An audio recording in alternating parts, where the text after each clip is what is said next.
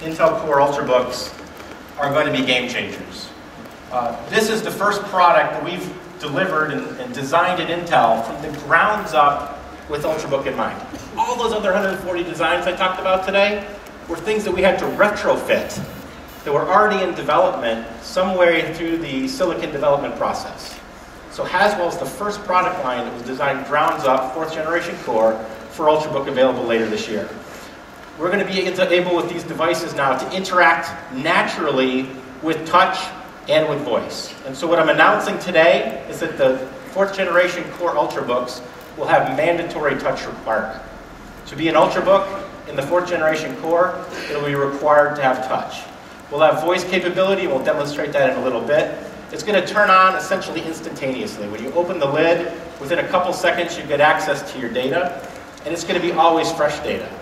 So what does that mean? Either through Microsoft's Connected Standby or through Intel Smart Connect, when you open the lid of your computer, all your email will be fresh, all your Twitter feeds, your Facebook, all your data will be updated already because we have a way to kind of update that while the lid is closed. For all-day battery life, what we're announcing today is with the 4th generation Core, we're going to be able to deliver the largest battery life increase, generation on generation, in the history of Intel Corporation. Absolutely all-day battery life, where you just don't have to bring your power brick at all anymore. With thinner, lighter designs and mandatory Intel wireless display. So we're going to be enabling millions of consumer electronics TVs with people like LG, Samsung, and Toshiba already in the market today, but wide-eye or Intel wireless display will be mandatory for this Ultrabook. It'll also be the most secure platform in the market with anti-theft capability. You can hardware lock your PC if it gets stolen. It'll tell you where it's at. If it's at the taxi cab station in downtown New York, you'll be able to know that the taxi cab driver dropped it off there. You can turn it back on with a password. It'll have Intel identity protection technology so that you have a more secure presence on the internet. It'll require antivirus and anti-malware with more announcements from McAfee coming.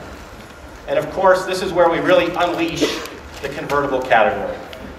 So what I thought I'd talk about today is show you the first internal Intel reference design based on not the 3rd generation Core that we talked about with Acer and Lenovo, but what we have internally at Intel now already running on the 4th generation Core processor. So this is our concept platform, or our form factor reference design called North Cape.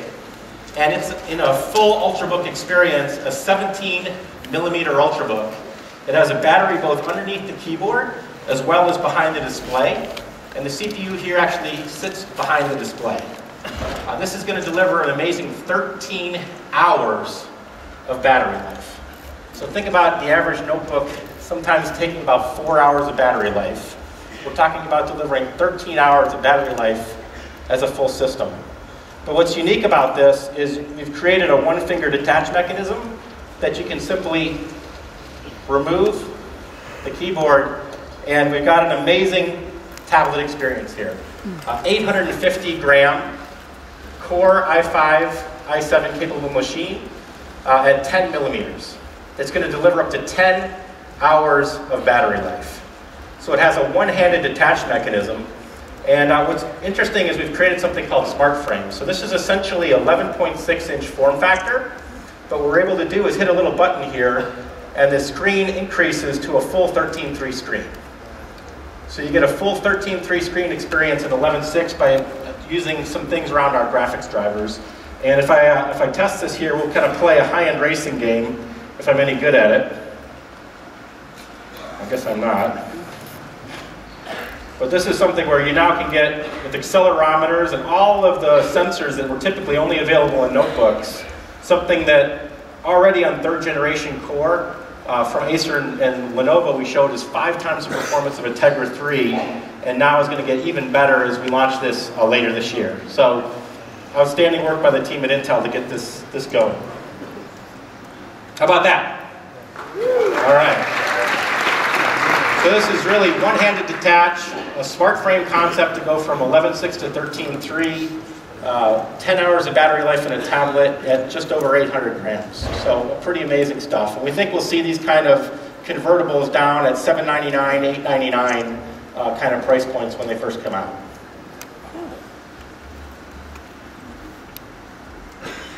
Okay, so let's move on from mobility and talk about the innovation that's happening and some of the game-changing things that are going to happen in 2013 around all-in-one computing.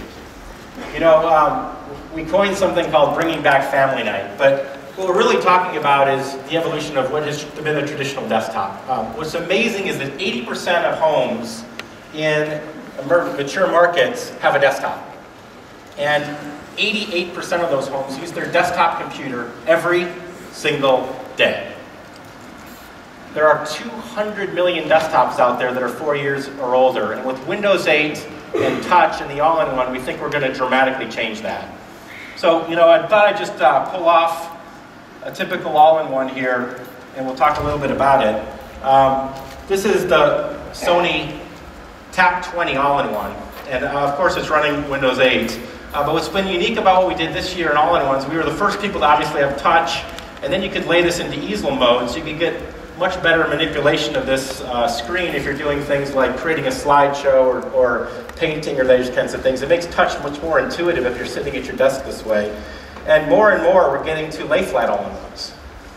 But there's something that I guess we've shown here on the Sony that we'll talk more about, and that is that we've actually removed all the wires from the desktop. The Sony Tap 20 actually has a battery in the back. And what we're talking about today is delivering an entire new ecosystem of kind of semi-portable, what I would call mobile all-in-one or tabletop computing. And that's going to basically enable a shared experience for both business and consumers where you can interact with this touchscreen now from any side. And because we're talking about 10-finger touch on the screen, you can have multiple hands playing games or these kinds of things around the screen. So we call it bringing back family night. So what do we mean? Well, this is much more than just hardware platforms. Today we're announcing a broad ecosystem around these mobile all-in-ones from hardware partners like HP, Dell, Lenovo, Panasonic, and Sony, and HP, but also a growing range of software that's going to be taking advantage of this kind of application. We'll show some of those. Aftermouse is going to be delivering 10 multi-user touch applications, things like as simple as dominoes or Pong, Casino or Sudoku. Microsoft will be delivering Mahjong to the platform. Sesame Street will be doing a whole set of educational games for 6 to 9-year-olds where you can actually have 4 different 6 to 9-year-olds playing around the screen doing math. 4 different people doing mixing of audio and music, and Electronic Arts doing Monopoly. So what we have over here is just a brand new example of the tabletop PC that Lenovo announced yesterday. This is a 27-inch battery-backed all-in-one. And you know, here we have a typical family, whereas instead of everyone kind of huddled around their phone, we've actually brought the mobile computer over to the coffee table, and they're playing Electronic Arts Monopoly now on a distribution furnace adaptive all-in-one category using the dice and really bringing the family together on all 4 screens of the adaptive all-in-one. So, after the kids go to bed, we're in Vegas, so let's play some poker. So we got our demo team here. What can we show them here on the same machine after the kids are in bed? So you're playing a little poker, I see. Yeah, Kirk, what we've got here is we've got a poker application, and this allows us to not only use that same great Lenovo Horizon all-in-one that you saw, 27-inch screen, but we've also got some additional functionality in here that allows us to actually interact with this using our phone. And so with this, what we can do is we can actually go in here and we can see our cards rather than having to, we can use obviously the touch screen to make some gestures, look at cards, but then our buddies go all in. All in. So this way we can actually see the cards in our own hand on our Android phone handsets here and interact with the application on the touchscreen. So great, this is an example where you have multiple people playing poker, touchscreen on there obviously, but actually interacting with the cards on an Android application on an Android phone. So great stuff, guys. Thank you very much.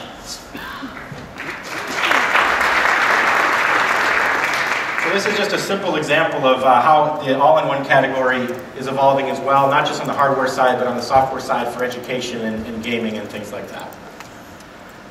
Okay, today we also have several announcements from our service providers.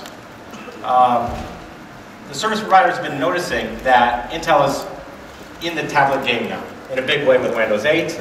Obviously the detachable Ultrabooks and convertible Ultrabooks, as well as the all-in-one, kind of getting out from underneath that desk where we used to collect dust into places like the kitchen, onto the tabletop, and even onto the floor with kids playing on the floor, as I showed you earlier. So what Comcast is announcing today is that using the new Intel Puma 6 silicon, which will be announced later this in the first half of this year, they're announcing an Xfinity XG5 home video gateway that you'll be able to see in the Intel booth. And that Atom kind of based Puma gateway will deliver for the first time full premium TV content and video on demand through multi-screen without a set-top box. So today, with Comcast as the largest cable operator in the United States, you need a set-top box on every TV to get premium content.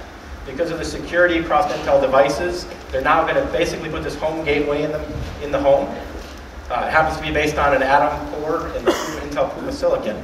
But that's going to enable full streaming of premium, their full pay TV and video on demand content. And you can see that in the booth, available from Comcast through their Xfinity services later this year. In addition, in France with Bouygues Telecom, one of the largest operators in France, a multi-billion euro company, they've won the Best Broadband Experience Award based on their Atom-based gateways last year.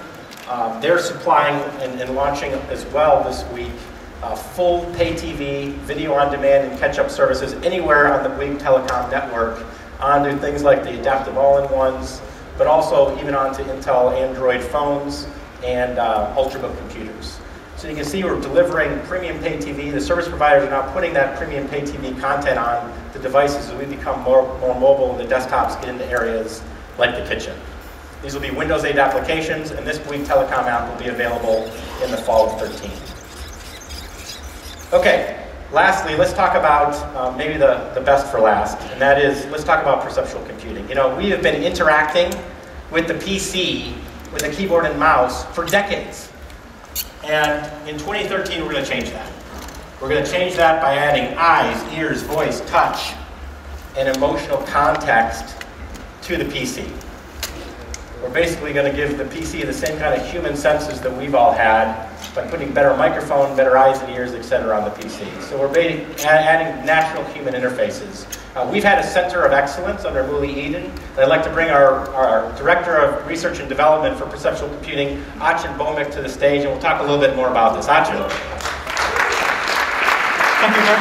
All right, so let's start out with what do we mean by perceptual computing? Just give them a quick overview. Yes, like we said, in perceptual computing, we're adding human-like senses to the computing devices. Eyes, ears, touch, emotion, and context, so we can have interactive, lifelike experiences with our computing devices. So our CEO, Paul, last year at CES talked about voice and a relationship with Nuance. Maybe we can give him an update on where we're at in 2013 with our voice progress. Right, so yeah, we are already shipping Dragon Assistant Beta that was developed in partnership with Nuance on Dell XPS systems. And this year in 2013, we expect to... So Dell is already shipping the beta software from Nuance. You can download that if you're a Dell Ultrabook customer. We'll be launching 9 languages in 27 countries. And the way we have our voice assistant, and you've seen demos of this before, you can basically interface with Facebook and Twitter, do posts with voice. You can do a Google search with voice. You can interact with Wikipedia, command and control with gaming.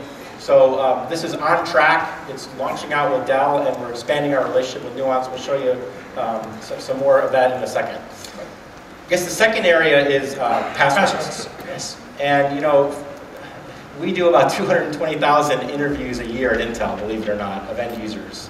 And one of the things that's most startling is how insecure we're making our PCs and computing devices. In fact, one of our anthropologists said that in a recent breach of 32 million passwords, the top 4 passwords that showed up were 1, 2, 3, 4, 5, 6, followed closely by 1, 2, 3, 4, 5, followed by ABC 1, 2, 3, and last but not least, the word password. So now you're going to have to redo all your passwords after you leave this because we've dissected your code. But what we really want to do is have a vision where you are your password, where your voice, your face, it just works, right? So maybe we can show them the progress we've made here. Yes, with perceptual computing, if the system can recognize me, and one thing we can do is have me log into the system. Great. This system has been configured to recognize me. And as you can see, I didn't have to type in my password. It simply recognizes me and lets me into the system. Yeah, well, that was pretty quick, pretty fantastic. The simplest demos are sometimes the hardest, especially when they work. But hey, I've seen this before, right? You can run a video, you can show a picture of somebody, and this gets spoofed, right? Well, what are we doing different with the camera technology? You're right, our relationship with Sensible Vision? So the face login has been in academic research for decades now, and we have also seen some products that didn't work very well.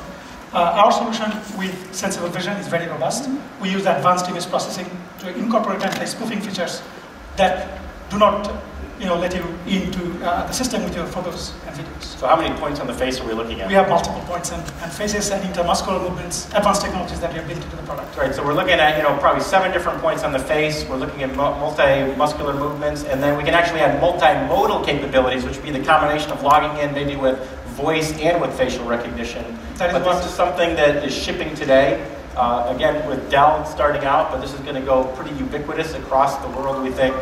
Real robust, simple password technology, given most of us don't even put a password on our device. Across systems and customers will see okay. Well, let's move on to gesture. What can we do on gesture? So it is not just about 2D camera and facial login, but at the Intel Developer Forum 3 months ago, we announced the Perceptual Computing Software Development Kit, and this lightweight, single USB-powered, small form factor 3D camera device that has close-range gesture interactions, face recognition, voice recognition, and 3D object tracking capabilities built in.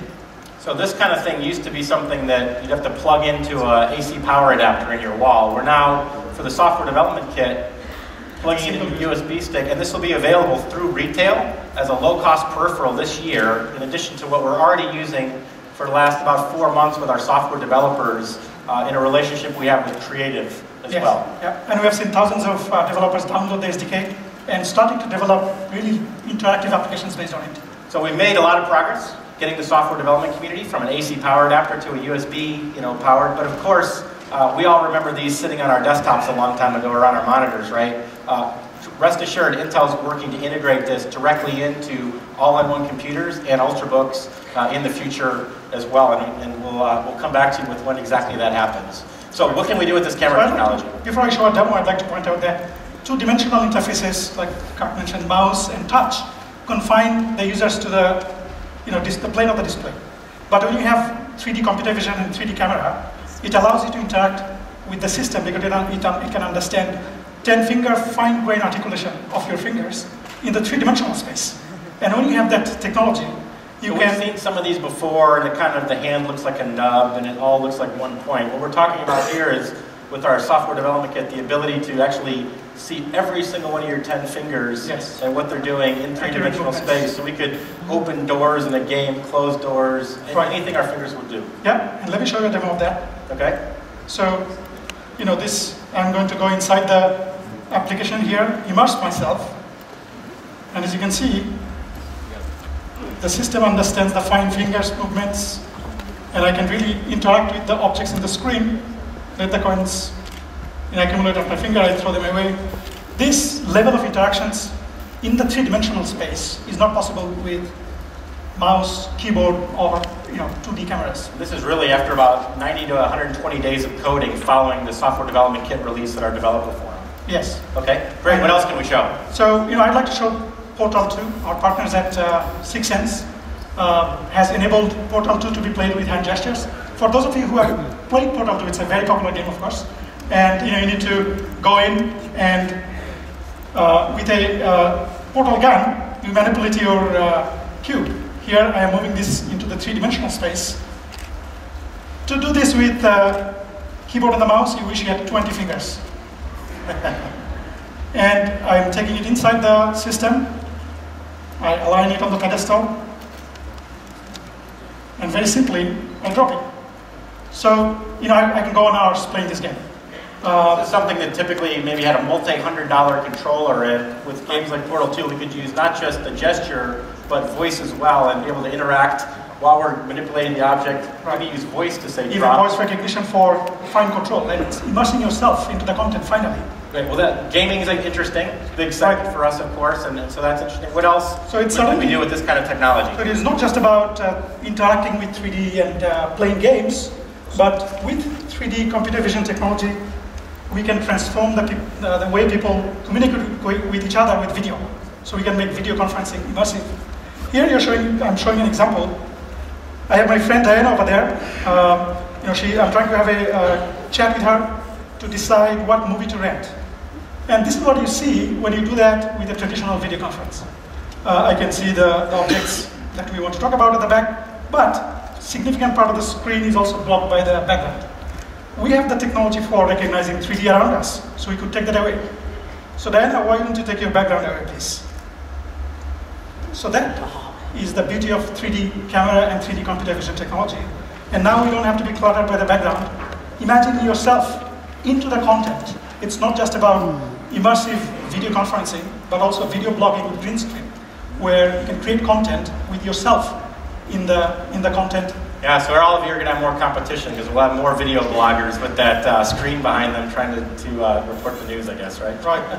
Okay. And also, one thing I'd like to mention before we move out of the SDK is we have finally rolled out the $1 million developer contest.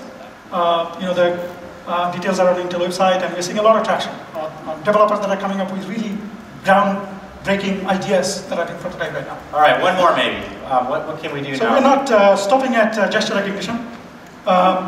Imagine the computer being able to track your eyes.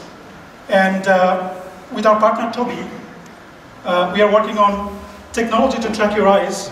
Here, I have one of the most popular games with the kids in the US. When you see it, it's Where is Waldo? And in the next screen, I have the task of finding Waldo. And the way I'm doing that right now, you can see my eye on the screen, hopefully. I'm trying to find Waldo. And Waldo, there you are. Don't hide. So you can see I can find Waldo simply by moving my eyes. Okay, I see Waldo on the left side here. There he is.